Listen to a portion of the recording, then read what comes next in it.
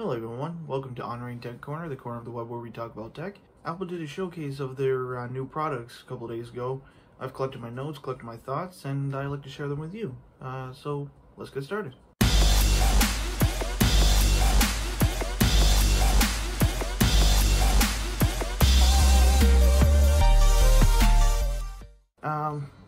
Now, you know Apple's always fancy on the big transitions and everything.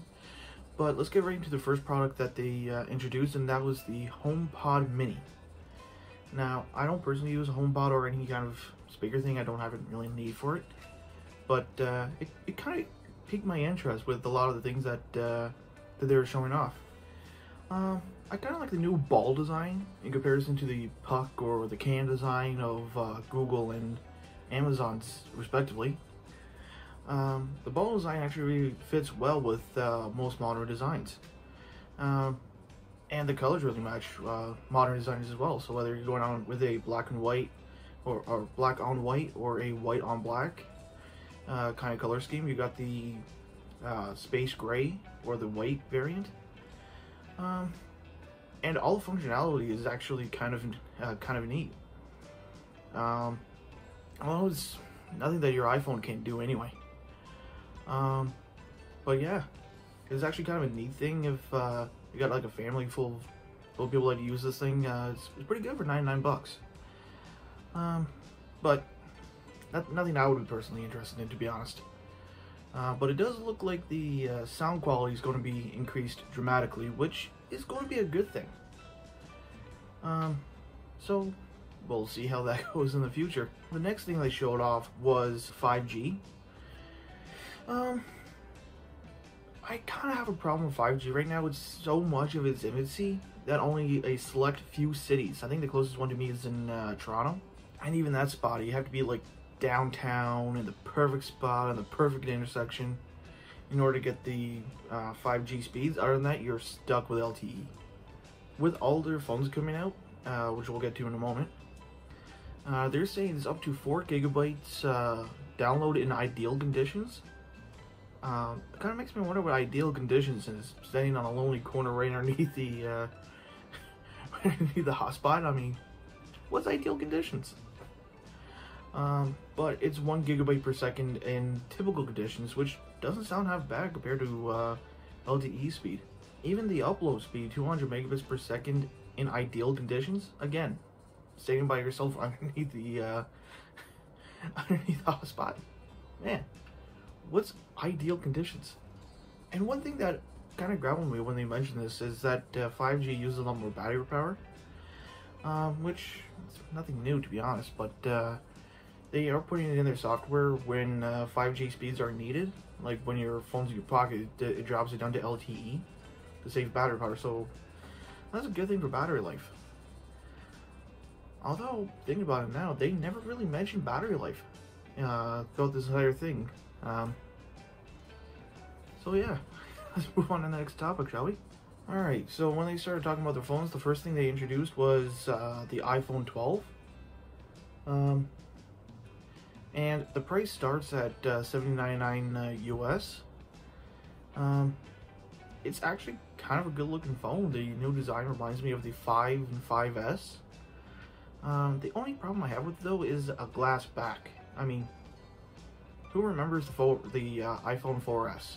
That was easily crackable, both sides. Let's hope it's not that way now.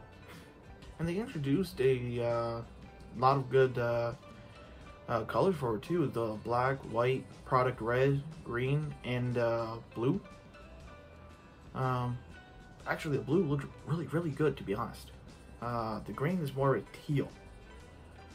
But, you know, adds variety for people who are looking for a different color than your standard black, white, and red. Yeah, they announced it was going to be, let's see my notes here, 11% thinner, 15% smaller, 16% lighter than the iPhone 11. Pretty soon we're just going to be looking at a screen. Like, literally, just a screen. Yeah, they're coming out with a new display. It's called Super Retina XDR. And it has a 2,000,000:1 contrast ratio on their 6.1 inch display. it looks really, really good for content viewing.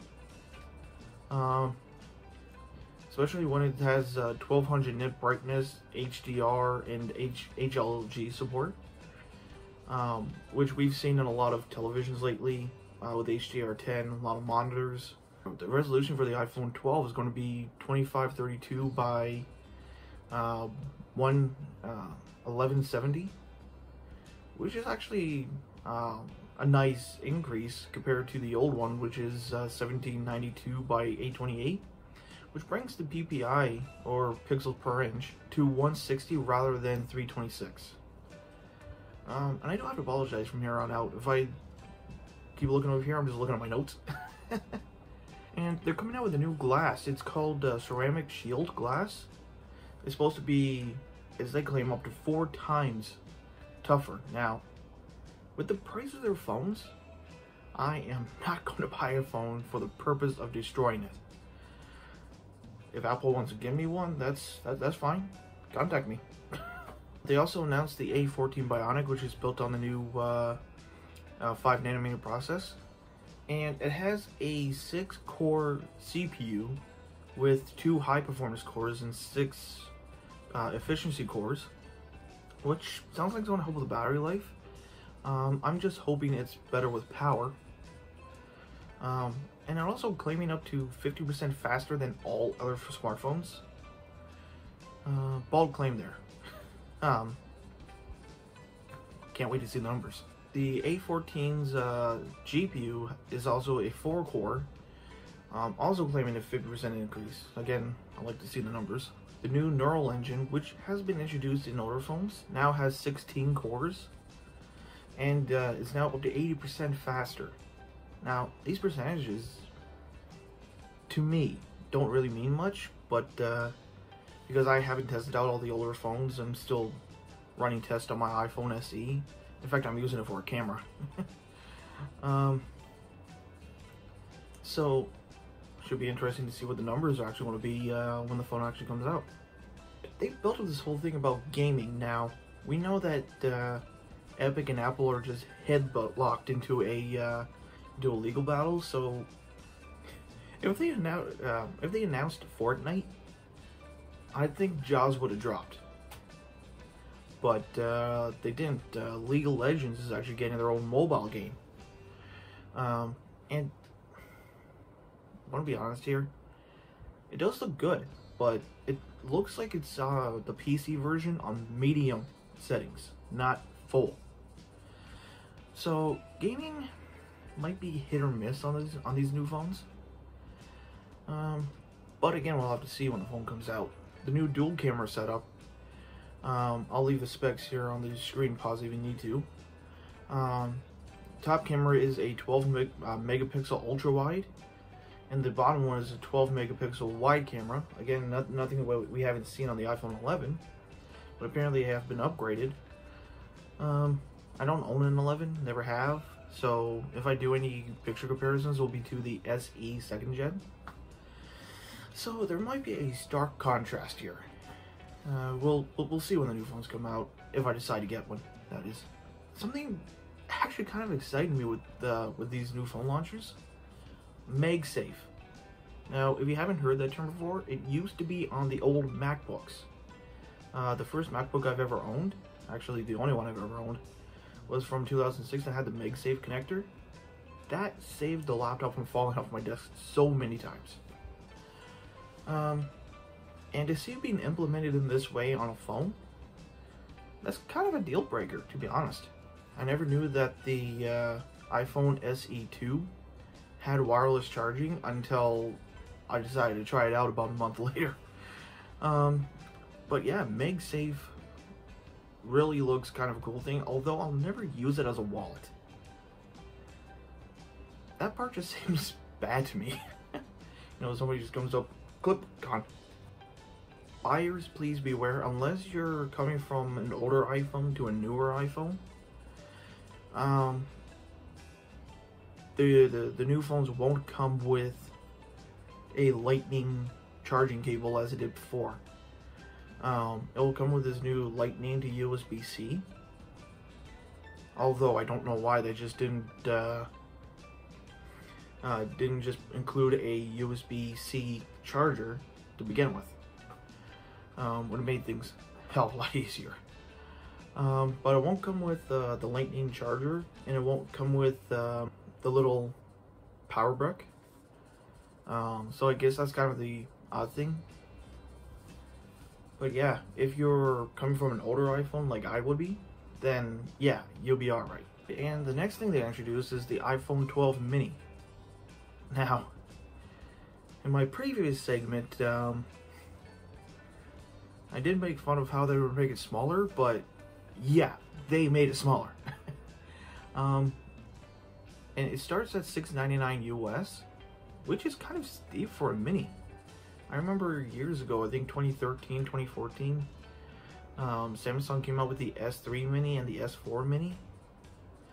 Those phones are great, and they're only 130 bucks Canadian. So yeah, I don't know why $100 off automatically gets you a microphone. A microphone. Man, they should just call the iPhone Micro. So yeah, the resolution of this new phone is going to be 2340 by 1080, so essentially it's going to be their 1080p screen. And it comes with all of the Super Retina XDR experiences from the bigger phone, just smaller. I think it's 5.4 inches, which is all right. Could be worse. Could be using last gen's tech. Other than that, it's pretty much the exact same as the 12, just smaller. Now the next one is kind of a big deal. The iPhone 12 Pro is the direct successor to the 11 Pro, and it actually starts at $999 US. And they also included the Pro Max at $1,099. Now, there's going to be subtle differences, I'll point out, but the notes I got are pretty much for both phones. So the Max variant, the Max specific stuff, I'll mention if it is or not. It comes in new colors. They call them Elegant Silver, Rich Deep Graphite, Stunning Gold, and Pacific Blue. Now again, the blue looks really nice. And it comes with stainless steel bands and a glass back. Again, remember the 4S? They also include MagSafe and XDR as well. So you're getting kind of the full package, higher price phone. But the 12 Pro comes with a 6.1 inch display, and the Max comes with a 6.7 inch display. So it really holds up to the Pro level of everything.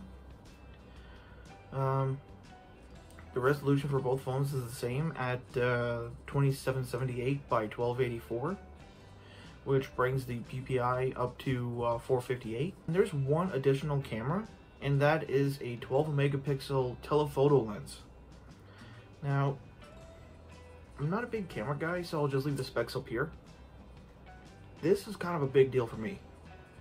The camera I'm recording on now, it's on one of Apple's cheaper iPhones right now, and it's recording at 720p, but I have to upscale it. The Pro models come with 10-bit HDR, as well as Dolby Vision HDR at 4K 60 frames per second. Think about that for a second. 4K looks like something that that would have been used for the movies, at least from the trailer. The only other upgrade they made was LiDAR. Actually, the first time I ever heard of LiDAR, which is actually a depth sensing technology. So if you're playing out a room, you would scan your room, and then you would place objects all around and plan it that way. But the first time I ever heard of LiDAR was this guy was scanning old battlefields, like World War II battlefields, and he was able to get a 3D scan of the whole area just by using a camera. I mean, now we got that on a phone. That is ridiculous. So that seems to be it for the conference review and retrospective, my thoughts on it, whatever the title of this video is going to be. Here's the new lineup, and it'll be up to you to what you choose to be your next iPhone. I think I'm going to be sticking with the SE2 for a while. That does it for us today.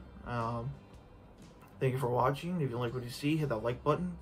Don't forget to hit the subscribe button and the bell icon to get notifications.